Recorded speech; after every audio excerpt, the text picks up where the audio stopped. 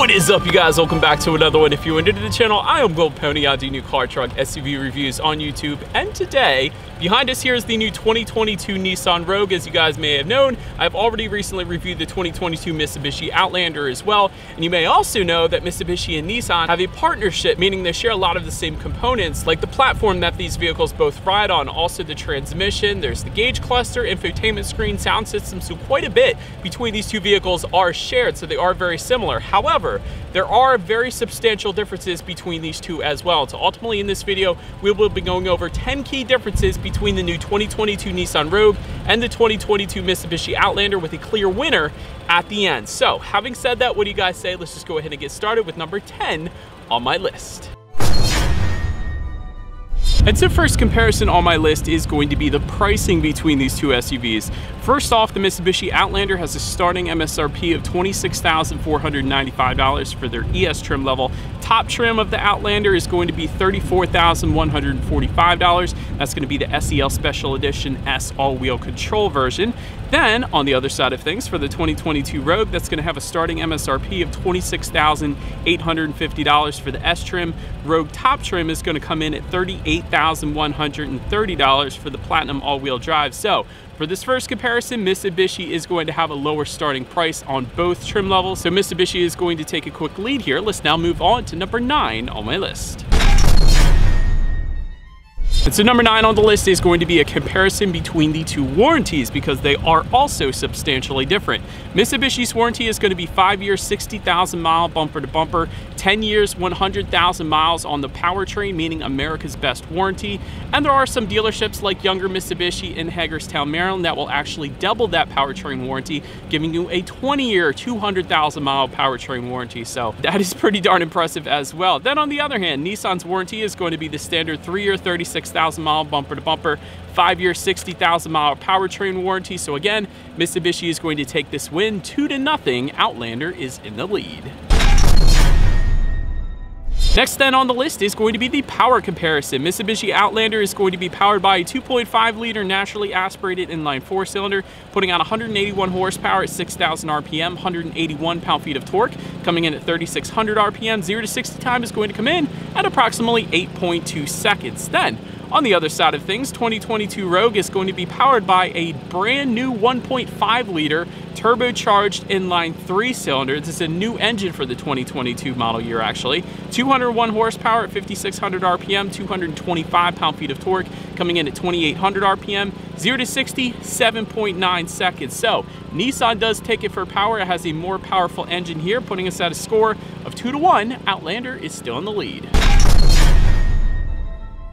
Next on my comparison list here is going to be the rear legroom, and so Outlander is going to come in at 39.9 inches. For reference, I am even 6 feet tall. This is how much space I had in the back of the Outlander there. On the other side of things, 2022 Nissan Rogue comes in at 38.5 inches, again 6 feet tall. This is how much space I had back there. Quite honestly, both rear legrooms are pretty impressive. Both of those numbers are definitely perfectly fine for a 6-foot adult, quite honestly. They both offer heated rear seats as well, but having said that, there is slightly more space in the new Outlander, so that puts us at a score 3-1. Outlander is in the lead.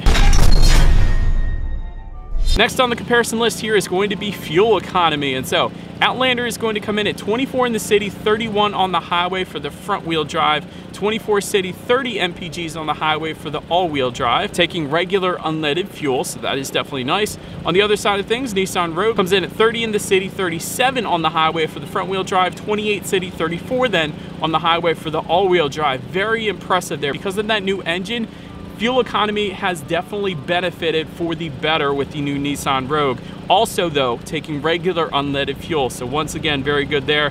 Substantial difference between the two. And obviously Rogue is going to take this win, putting us at a score of 3-2. Outlander is slightly in the lead. Number 5 on the comparison list here is going to be cargo space. Mitsubishi Outlander comes in at 33.5 cubic feet behind that second row. Then with that second row folded down, there is a 40-20-40 split. That is going to bump that up to 79.7 cubic feet, so very impressive there actually. On the other hand, Nissan Rogue comes in at 36.8 cubic feet behind that second row. With that second row folded down, there is a 60-40 split. That is going to bump that up to 72 cubic feet. So Outlander, once again, is going to be slightly larger, so it is going to take the win there, putting us at a score of 4-2. Outlander is in the lead.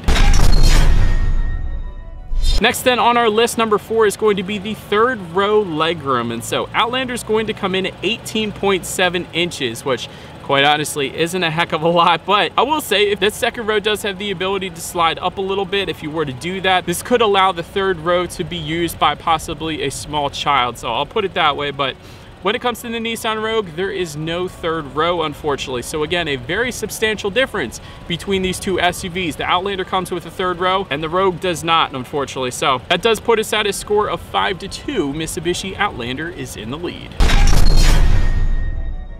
Next on my list is going to be the country of assembly, and I will say as a disclaimer, no points will be given either way here, because obviously having the vehicle assembled in one country versus another isn't really a big deal, but to some people it does matter, so I did want to reference it here because there is a clear difference. Mitsubishi Outlander is going to be made 89% made in Japan, with the final assembly point being in Okazaki, Japan. However, with the 2022 Rogue, 40% is going to be made in Japan, 30% using US and Canadian parts, with the final assembly point being in Smyrna, Tennessee, so here in the US. So again, very substantial difference. If you prefer US made vehicles, maybe the Rogue is going to be better. If you're more on the lines of JDM, perhaps the Mitsubishi Outlander is going to be better for you. But ultimately, again, no points are going to be awarded here, so still Outlander is in the lead 5-2.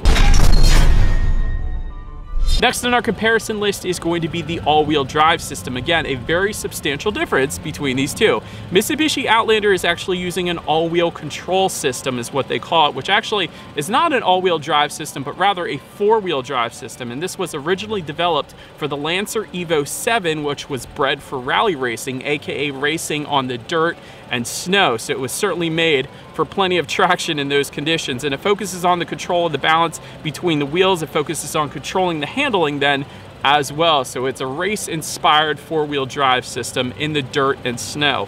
On the other hand, the Nissan Rogue does come with an all-wheel drive system, and so this is going to be typically what you find on most SUVs out there. It's an intelligent all-wheel drive system, so naturally it's front-wheel drive vehicle, and then when it detects any kind of slip, it sends power to the rear wheels as well, giving you that all-wheel drive system. So that's going to help out with MPGs as well, which is maybe part of the reason why the Rogue has better fuel economy. But I will say, if you are looking for better traction, the Mitsubishi Outlander is going to have the better all-wheel drive / four-wheel drive system, being as it was originally bred for rally racing, aka racing on the dirt and snow, which puts us at a score of 6-2. Outlander is in the lead.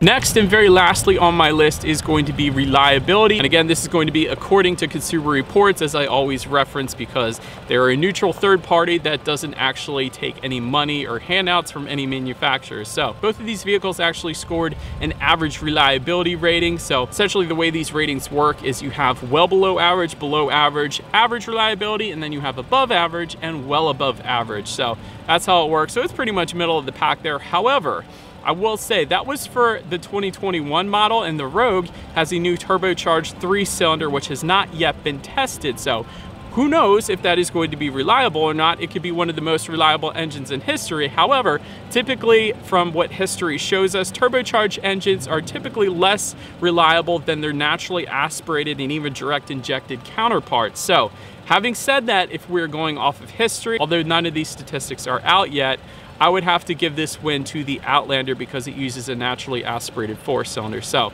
having said that, that puts us at a score of 7-2. Mitsubishi Outlander is going to take the win. However, having said that, both are very nice SUVs, and while the Outlander may have won my personal comparison, that doesn't necessarily mean that it is the right SUV for you. For example, if you have a long commute to work and you want a better MPGs, the Rogue is going to be the clear winner for you because that gives you incredible miles per gallon, especially considering it's in a decent sized SUV like the Rogue. So if you wanted a slightly quicker acceleration, if you have to do a lot of merging onto on-ramps, perhaps the Rogue is a bit quicker than the Outlander as well. So anyways, let me know which one you guys would pick in the comment section below. And so but that is about it for this one, you guys. Thank you so much for watching. Feel free to follow me on social media at the bottom of the screen if you want to see what's coming next on the channel.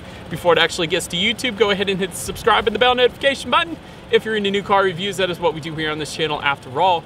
Do appreciate you guys watching more than you know, and I will see you guys all in the next video. Stay gold.